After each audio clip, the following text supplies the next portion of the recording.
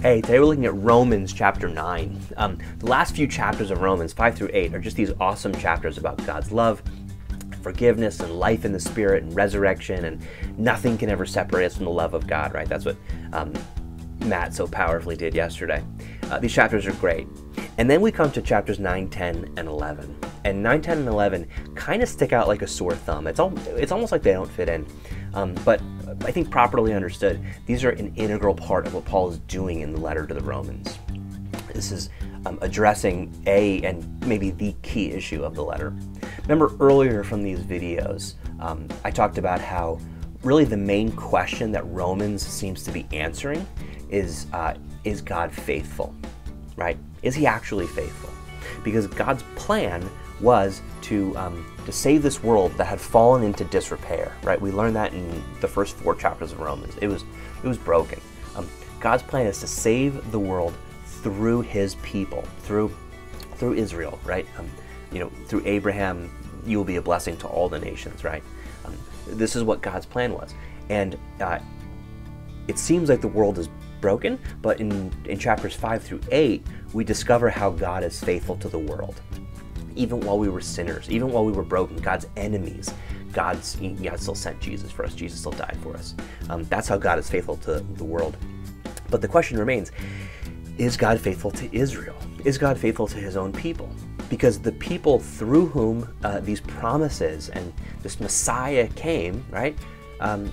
They're the ones who are not receiving and who are not believing and who are not coming on board with these promises. They're the ones who seem to have rejected their own Messiah. So is God actually faithful if his own people aren't receiving this? That's kind of the question that Romans 9 through 11 is really kind of getting at. And he starts by saying, like, he is deeply grieved to the core that his own people, his own brothers and sisters aren't believing. He wishes that he could be cut off if they could be brought in. That's how hurt he is.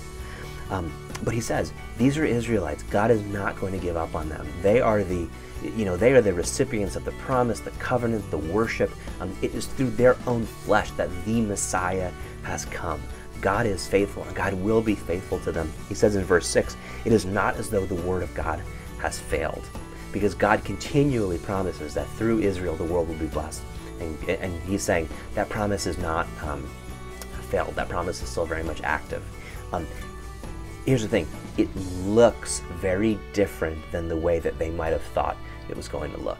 And he tries to get at that by saying that, all these different examples where like one son would be the one that is blessed and one is not. God's promise, it sometimes goes to one and not the other, or goes through one for the sake of the other. And what God is doing here is bigger and is different than what they thought. And kind of what Paul is getting at through some of this is that right now in the history of Israel, in relation to Jesus, what they're missing is, it's actually summed up in chapter 10 really well. In verse 3, for instance, for being ignorant of the righteousness that comes from God and seeking to establish their own, they have not submitted to God's righteousness. Israel at this point was trying to establish their own righteousness through their own hard work, through their own belief. They were trying to establish their own righteousness. What they were missing is that way of doing it has been blown up. It's been destroyed by Jesus.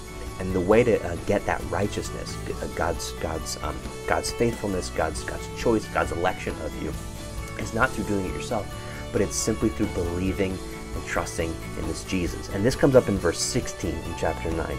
So it depends not on human will or exertion, not on what we want, not on what we think, not on what we will ourselves to do, and not on exertion, not on how hard we work, but on God who shows mercy.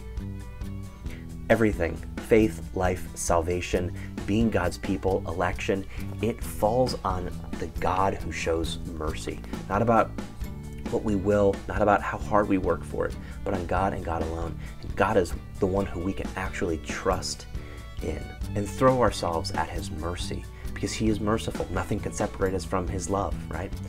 This was the fundamental thing that Israel was missing that grieved Paul to his heart and to the core of his being. But God was not done with them. Chapters 10 and 11 reveal that God will actually continue to work through Israel, and God will save Israel in a way that's wholly different than what they thought. But God is up to something bigger and actually better through them even still. And we'll hear about that in chapters 10